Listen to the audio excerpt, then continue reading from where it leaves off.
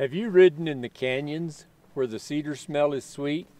The sandstone and the malpai form cliffs above the draw, and the breezes blow the grasses, and a person feels complete as you ride along the mesa through a land that's rich and raw.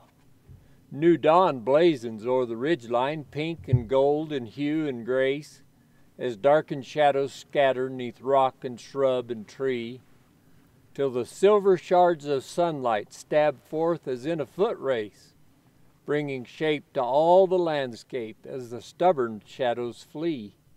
Ever gently then you hear it, the canyon chorale singing, joins the creaking of the saddle and the sighing of the breeze. Canyon wrens are trilling proudly, mourning doves softly winging, as the screech of the redtail causes creatures small to freeze. Then your mind begins to wander as you ride by ancient script, chipped into the sandstone varnish left by man long ago. Did his message hold a promise?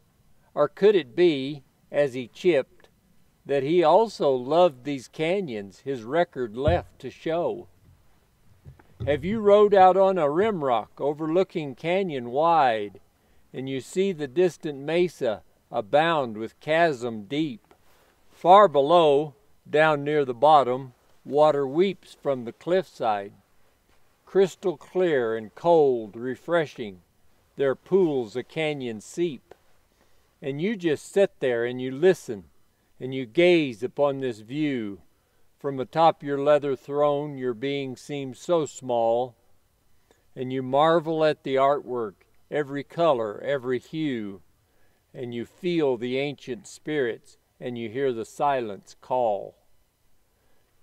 To have ridden in the canyons, a picture with so many pains, the very smell of pinyon will permeate your soul. The sandstone cliffs and sandy washes will pulse within your veins. Their spirits softly speaking let you know that you are whole. Canyons, thank you.